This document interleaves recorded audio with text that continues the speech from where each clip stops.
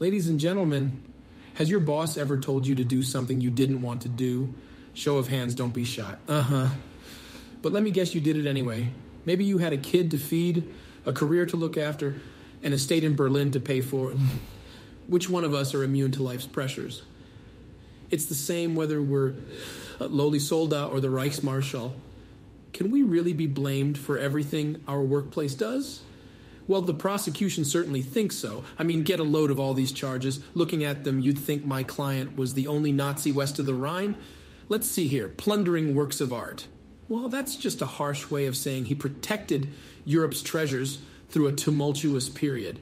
The prosecution documented these works as evidence shows they're all safe and sound. And they're beautiful. What is that, a Raphael? Just look at that. Disappearances of political opponents.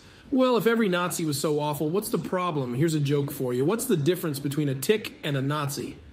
It doesn't matter because the whole thing was under the infamous Night and Fog Decree. A fitting name because the details of those so-called disappearances are so nebulous and uncertain you'd need leeway longer than the Gustav gun to attribute it to one man. Treatment of prisoners of war. Okay, we've all seen the photos and they're hard to see. Those gaunt, emaciated figures really stick with you. But I'll tell you, lots of people went hungry, Nazis included. Why?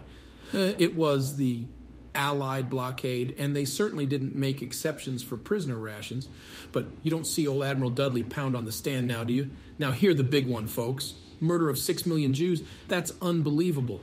Who could do something like that? No, I mean, really, who could? I'm no professor, but let's do some math.